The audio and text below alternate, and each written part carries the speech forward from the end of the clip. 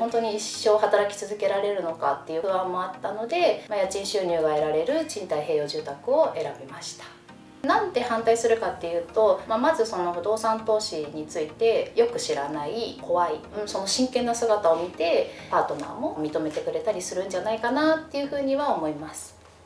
本日はご夫婦で不動産投資をされているヨッシーさんにご出演していただきました。本日はよろしくお願いいたします。よろしくお願いします。この動画では私の1棟目というテーマでヨッシーさんが不動産投資を始めたきっかけから初めて物件を購入するまでのお話をお伺いしていこうと思います。ではまずは自己紹介をお願いします。はい、初心者ママ大家ヨッシーです。2人の子供を育てながら親業をしています。不動産投資を始めたのは2017年からで、夫婦で不動産投資を始めました。で賃貸併用住宅を1棟と2019年に木造のアパートを1棟購入し所有しています。最初は幼稚園で幼稚園教諭として働いていたんですけれども、不動産投資を始め勉強を重ねて宅建士の資格を取得しました。よろしくお願いします。では早速ですが、ヨッシーさんが購入した物件についてお伺いしていこうと思います。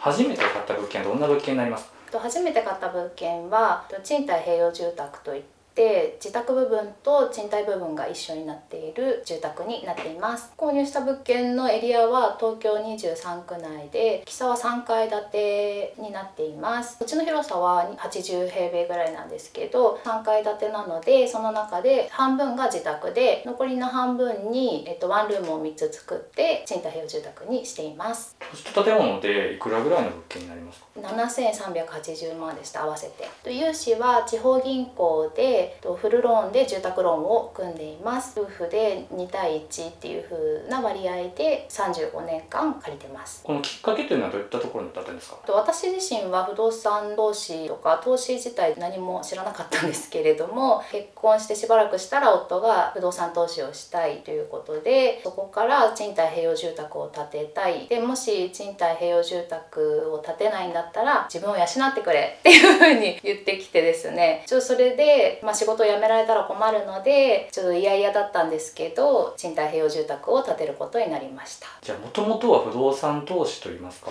投資自体の知識とかもあんまりなかった感じですか？そうですね、本当に私の親とかも、投資自体をしたことがなくて全く無縁だったので、株式投資とか少額の投資も一切したことがなくて、人生初めての投資がこの家になります。夫と話していて思っていたことなんですけど、まずその当時住んでた賃貸に住んでたんですけど、そこは家賃が9万2000円ぐらいだったんですね。保育料と合わせるとちょっと自分の給料分ぐらいかかってしまっていて、でも払っても残らないっていうことで、賃貸にずっと住み続けるのはなっていうふうに考えていました。で普通のマイホームを購入する方法もあるかと思うんですけど、普通のマイホームを購入すると35年間自分の稼いだお金、自分の給料のみから支払い続けないといけないっていうことで、それに対する本当に一生働き続けられるのかっていう不安もあったので、家賃収入が得られる賃貸併用住宅を選びました。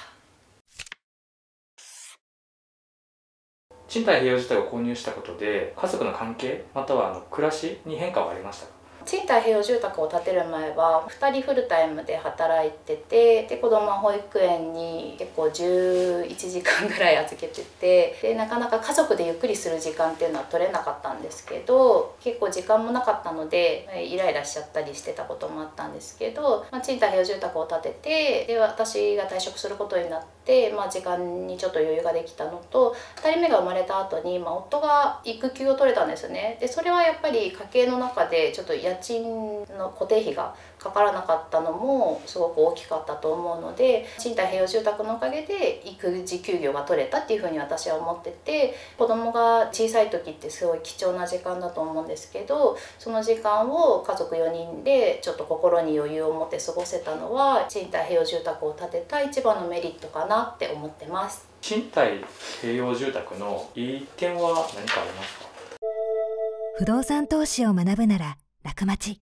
ファーストロジック。賃貸併用住宅で一番いいのは、家計の中で経費で一番家賃って大きな部分を占めると思うんですけど、その家賃の支払いを削減できることと、あとはなかなか金利を低くローンを組むって難しいと思うんですけど、賃貸併用住宅だと住宅ローンを使うことができるので、金利が低くできることがメリットだと思ってます。逆に賃貸併用住宅の良くない点は何かありますか？賃貸併用住宅のデメリットは、普通のマイホームではないので、賃貸部分をちょっと優先せざるを得ない、入居者さん入ってくれないと困ってしまうので、すごくこだわりが家にある人とかはもしかしたら向いてないかもしれないですね。この賃貸併用住宅建てられる際に、その旦那さんとうまくいかなかったことはありますか？そうですね、いっぱいありましたなんか家を作る時はもう私も夫もフルタイムで働いてて、1歳の子供は保育園に行って、とにかく時間がなくて、でその中で家のことを調べたり考えたり提案したりしていくので、時間がないイライラっていうのもあってかなり頻繁に喧嘩はしてました。で結果的にその一回一回で仲直りしたっていうよりかは、とにかくこの日ぐらいまでにこれをしないといけないっていうのがあったので、とにかくもう目標達成するために喧嘩しつつももう話し合わざるを得ないみたいな感じで、どんどん話し合って進んでいくみたいな感じでしたね。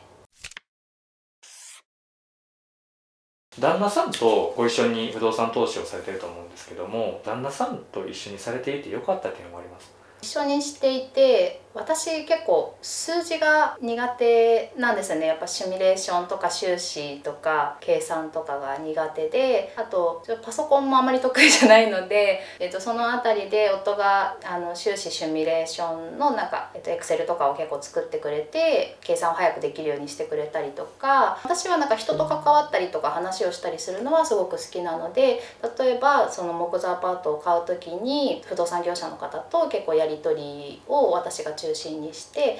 お互い持ってる知識が多分全然違うので、そこをお互いに補えてるっていうところはいいのかなって思います。夫婦でうまく不動産投資をされていくのに気をつけた方がいいポイントとかはありますか？夫婦でお互いに不動産投資に前向きに取り組んでいるっていうことであれば、もうお互いに知識をつけてお互い足りないところを補うぞっていう感じでやっていくのがいいと思うんですけど、結構反対とか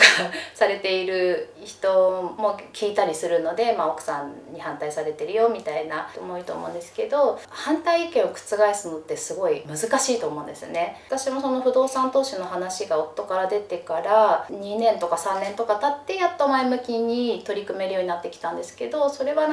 生活がちょっとずつ良くなってきたなっていうふうに思ったから、ちょっと前向きに取り組めるようになった部分もあると思います。今回旦那さんが不動産投資をしようと初めに言われたかと思うんですけど、不動産投資をしたい旦那さんが奥さんをどういうふうに説得すれば奥さんはやる気になるというか、理解してもらえるか、考え方みたいなのありますか？そうですよね。それ私もすごい考えて考えたんですけど、まず、さっきも言ってたんですけど、反対意見を覆すのってすごい難しいと思うんですね。でなんで反対するかっていうと、まずその不動産投資についてよく知らない、怖い、あとは今の生活に満足してるから現状維持でいいっていうことなので、反対されるっていうことが絶対に悪いことかって言ったら多分そうではないと思うんです。で旦那さんもすごいいろいろ考えてるとは思うんですけど、その中で、反対されてるからできないっていう人がいると思うんですけど、それは本当に反対されてるからできないのかっていうことを自分の中で繰り返し考えてみた方がいいと思うんですけど、っていうのは自分の夫もそうなんですけど、自分の仕事とは別に違うことを勉強されてる方たちってすごく睡眠時間とか余暇時間をかなり削ってると思うんですね。それなりに不動産投資って投資なんですけど、大家業でもあるから人も関わってきて、すごく時間と手間といろんなことがかかる、経営していくのってすごい難しいことだなっていうのを私も最近やっと気がついたっていう感じで、結構みんな深夜も勉強したりとかしてると思うんですけど、反対されてるからまだできてないっていう人は、そのことも含めて本当に覚悟を持ってできるのかっていうことを考えてみて、旦那さんの方が前向きに取り組んでたら、多分その真剣な姿を見てパートナーもちょっとすごい頑張ってるなっていうことで認めてくれたりするんじゃないかなっていうふうには思います。私自体も初心者なのでアドバイスっていうことはそんなにできないんですけど、まずは物件が欲しいっていう風になっちゃうと思うので、まず最初になんか基礎的な知識をなるべく中立的な立場で書いてあるような本を探して、タイトルが結構家賃年収何千万とかいう本がたくさんあると思うんですけど、意外にそれはなんか真似ができない、その人しかできないことだったりするので、もっとなんか基礎的なことが書いてあるような本とかを読んでいろいろ知識をつけた方がいいと思うんですね。知識は本当武器になるっていうか、業者さんの言いなりにならないようになんか返せるようになるので、知識をつけた方がいいと思います。で、夫婦で不動産をされてお子さんが特にいらっしゃる方は、とにかく本当に時間がないので、なんか調べたりするの本当に時間がかかるんですよ。いろんなことを。子供は第一優先にする、家事とかはどんどん効率化するとか、そういうのを見直して時間を取れるようにして勉強時間を作った方がいいと思います。